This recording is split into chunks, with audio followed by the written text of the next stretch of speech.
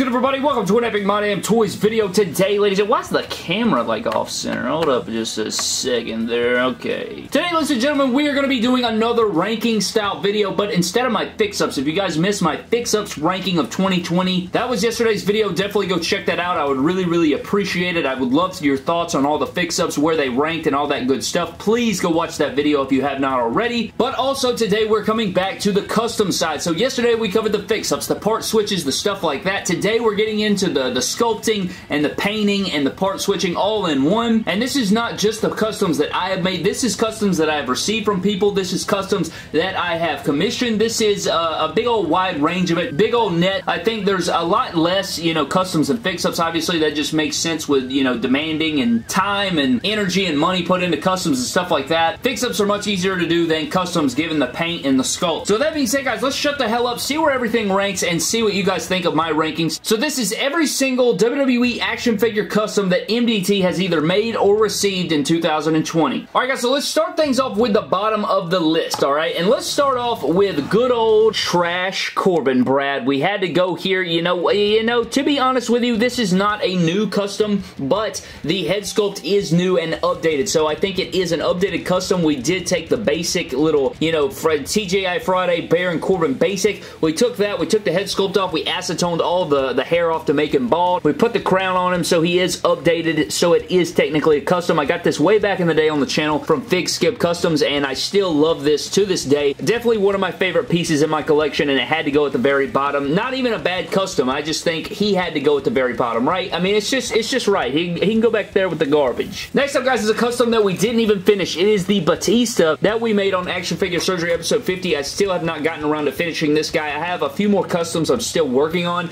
so I figured I could finish this when I finish those. So this is still a work in progress. I couldn't put it too high on the list, but it is a really good custom that will be finished soon, and hopefully that will be the case, and I think that thing will be way higher than this once that is finished. Maybe when we do the second ranking, he will climb in the rankings. But next up, guys, we have Orange Cassidy. Now this saddens me because I feel like the height, you know, he was way too tall when we first made him. Now he's way too short. Like, look how tiny he is, and people tell me that it's okay that he's this short, but it's just not. Like, he is pretty daggum tiny, man. I just don't like it. Very hard to stand up. I'm still working on the formula to get him right, and since he's not right, I can't rank him that high. He would definitely be super high if he was perfect, and, you know, he could pose around and stuff, but since that's not the case, I gotta put him at this ranking right now, so hopefully he'll improve, but for now, Freshly Squeezed is back there. I cannot wait for our AEW Series 3 Unrivaled Collection figure of Orange Cassidy, but let's move on to the next one, guys. We have a New Japan Shinsuke Nakamura. This is a very underrated one, but it's not very, you know, crazy.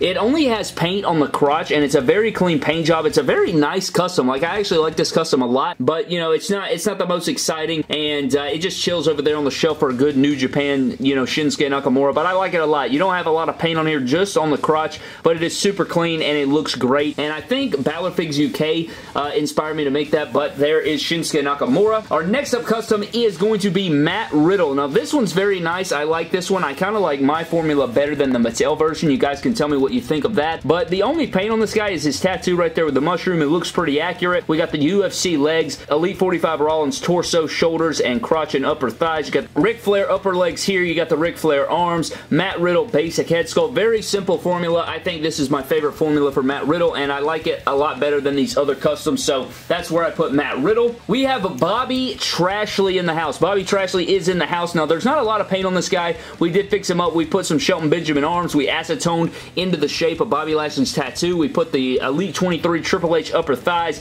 Then we got the Bobby Lashley rest of it, and then we put some Dolph Ziggler boots on here, and then we did paint in the black to make it more accurate and to make it look better, and we sealed it up. Very, very nice custom. Very clean custom. I had an extra Bobby Lashley, so I figured why not change up the look a little bit, so that added to the Bobby Lashley collection. I actually like that figure a lot. It just looks so damn clean. Next up, guys, it's going to be a shocker, but we have Jungle Boy. We have Jungle Boy in this hoe, and Jungle Boy is great. This was made by BEW. At least the head sculpt was. The rest of from the neck down is made by me, and I still like it. I think it works great for a Jungle Boy. Until we get one from AEW and the Unrivaled collection, this is going to be a great placeholder for a Jungle Boy figure, and I like it a lot. I really do, and BEW did a fantastic job with the head sculpt, and I cannot wait for more work from BEW, but Jungle Boy comes in at this spot. I don't even know what number this is. I think there's 22 total or something like that, but Jungle Boy is a great custom. Next up, I feel like this figure could have been higher, but we have the Kevin Owens, the updated Kevin Owens with all of his tattoos. You have the full sleeve here done by me, and then we have the dinosaur tattoo done by me,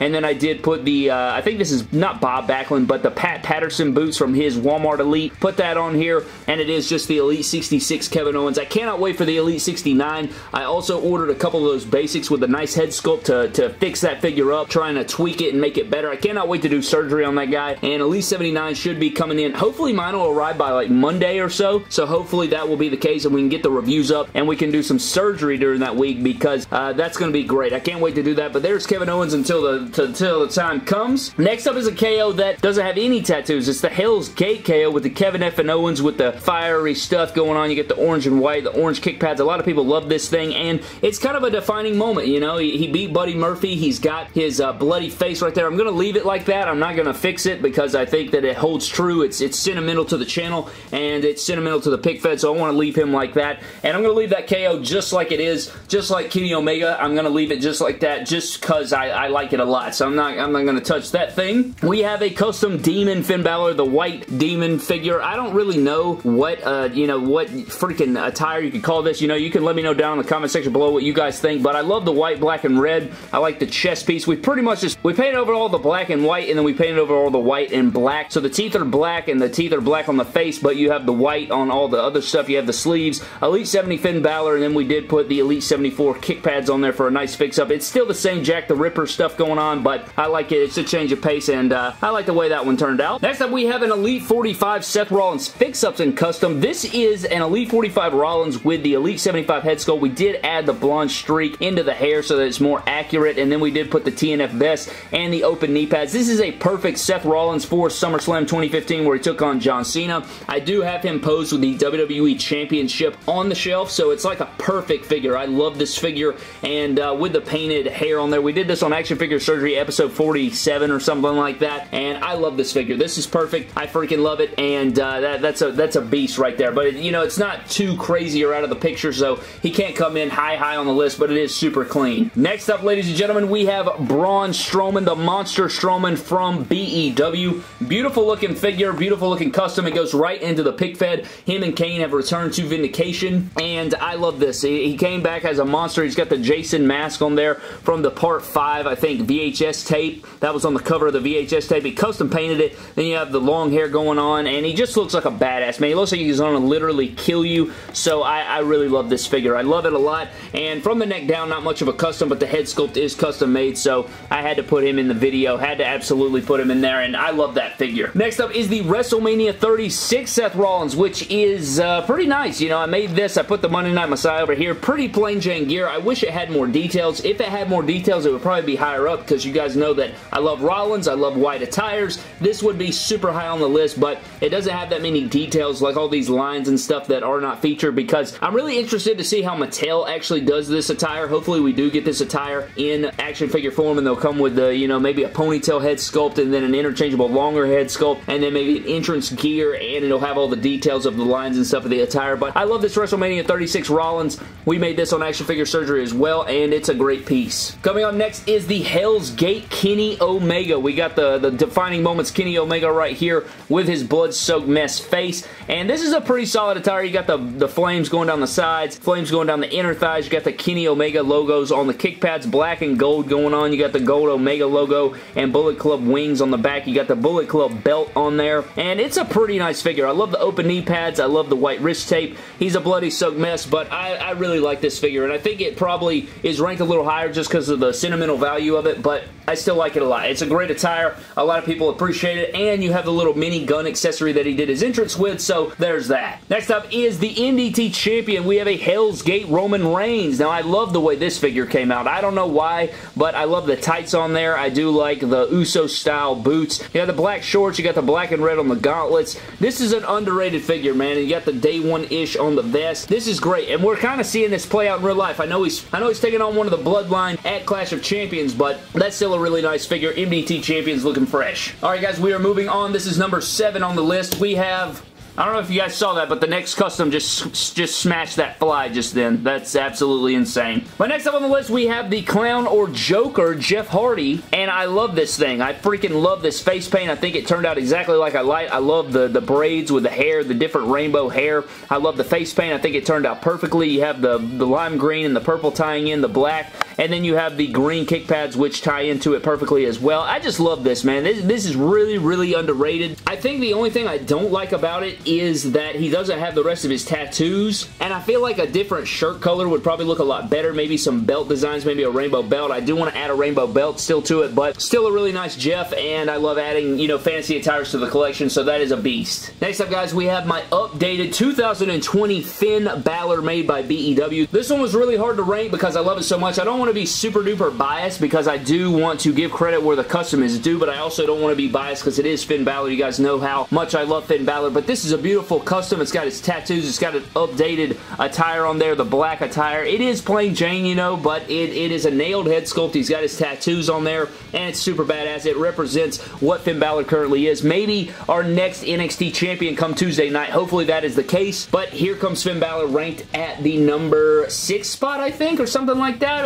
It's beautiful. Coming in at number 5, guys, we do have my Cedric Alexander Hell's Gate attire. Now, we did fix this up. We did fix it up on Action Figure Surgery episode 50. We added blue kick pads and a blue sleeve. Let me know down below if you like the updated version or do you like the older version with the white over here and the red kick pads. I honestly think I like this version better. I like how it breaks up some of that red. It's not as much red. You still get the red necklace. You got the blue going on. He's still a bloody mess, but I do love this attire. I'll never get sick of this attire. It's like a Spider-Man Cedric, and I definitely need to make more Cedrics, man. The Cedrics are clean. I got to get more Kofis for the torso to switch out. The Cedric customs are absolutely fire. I need to make more. Coming into the top 4, guys, we have the Seth Rollins. That is the Elite 52 fix-up. Now, there's not much on this, but I figured it would be like if AJ Styles and Seth Rollins became a team, you could put the top talents with this guy. He's got his black and green gloves to match his vest, to match all the rest of his attire, and then I put the blonde streak. I made that lime green and kind of mixed that in. I think that looks super badass. Now, did it have to be that high? Probably not, but also the beard's leaking onto the lip. I don't appreciate that, but nonetheless, I love the lime green streak. The streak is so sick in the hair, and I think that would be super badass to see him and AJ Styles team together. Number 3, guys, we have a Mac Decals custom, and it is going to be the Survivor Series 2019 Rollins. This one is absurd. The Chicago Bulls attire. He nailed this. I think Mac's customs are so clean. The black, red, and white is so nice.